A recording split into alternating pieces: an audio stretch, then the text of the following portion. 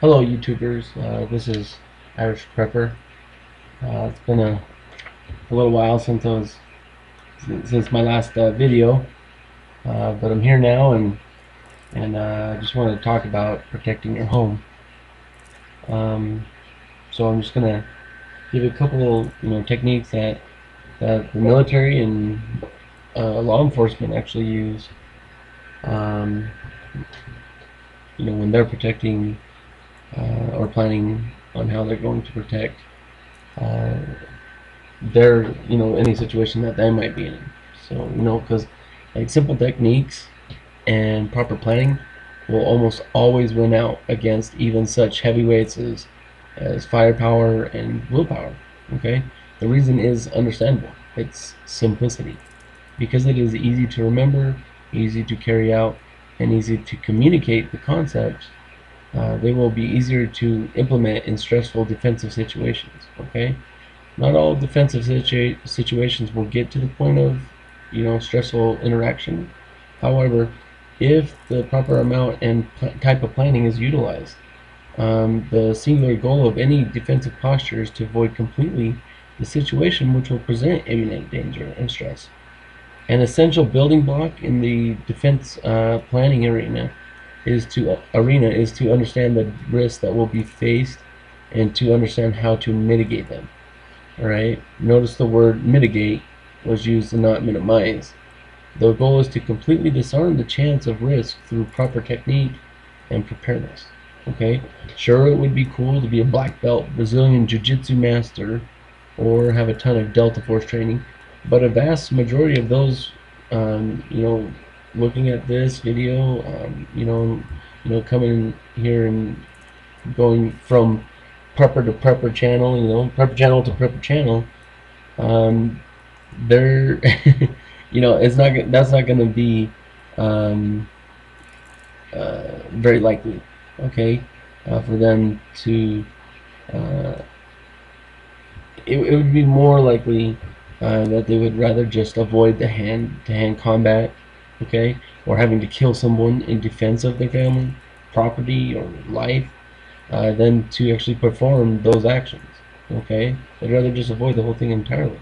So it's important to remember that when in defense postures, the goal is life preservation, not the opposite.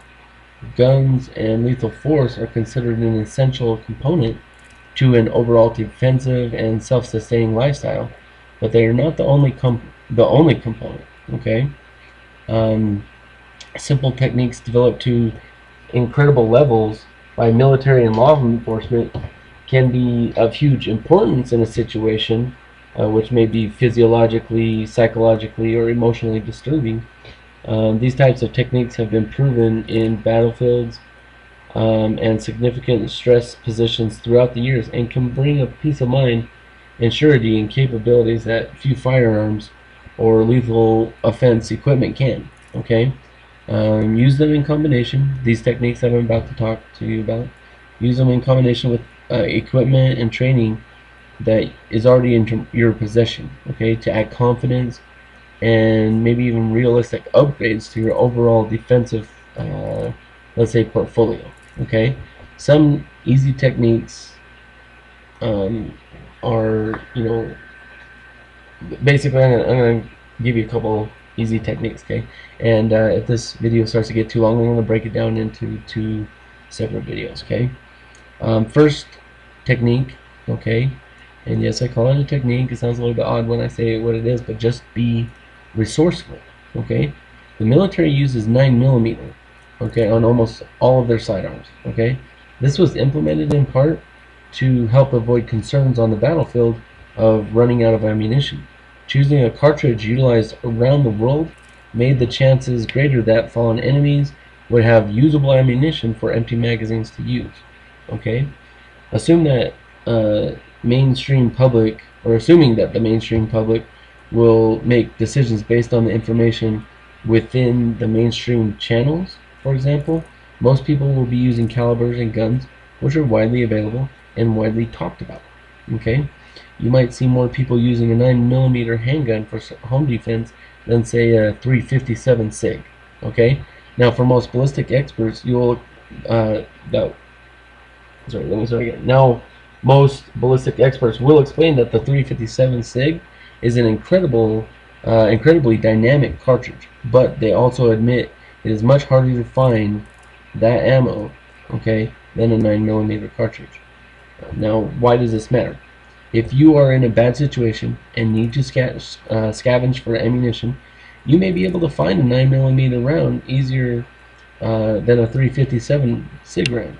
Okay, it may be the determining factor when you go to buy a gun. Should you spend $500 on a quality 9mm and a bit of ammo to help carry you through extended situations of need, or should you choose that 357 SIG instead?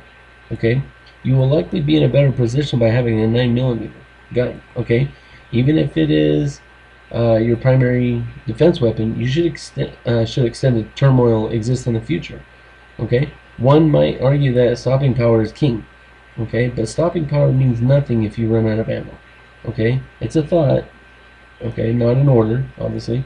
Make sense of these simple techniques and why they are used to gain insight for your planning. Okay, you may be a fan of the 45 ACP, but that won't counteract the fact that the 9mm is the most popular cartridge of all time. Think about your worst case scenario when planning. Okay, for the second technique, I would say use your surroundings to your advantage. Okay, military and law enforcement use what is already in the human DNA. The desire to get out of the way of flying deadly objects.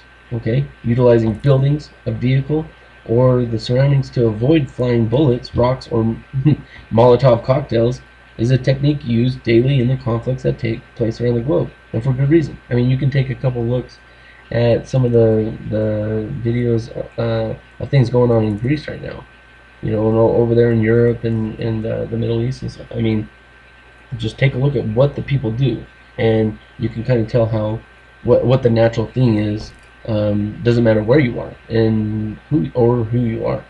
Okay, this technique, okay, of using your surroundings is very simple, but most of the importance should be paid to prior planning. Okay, understanding the scenarios you're most likely to be using during a defensive situation will help you to recall which areas to move to for avoidance of dangerous situations.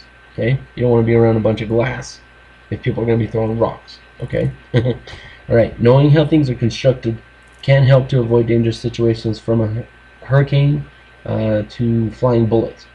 I mean, did you know a phone book can stop a 22 long rifle bullet without too much effort?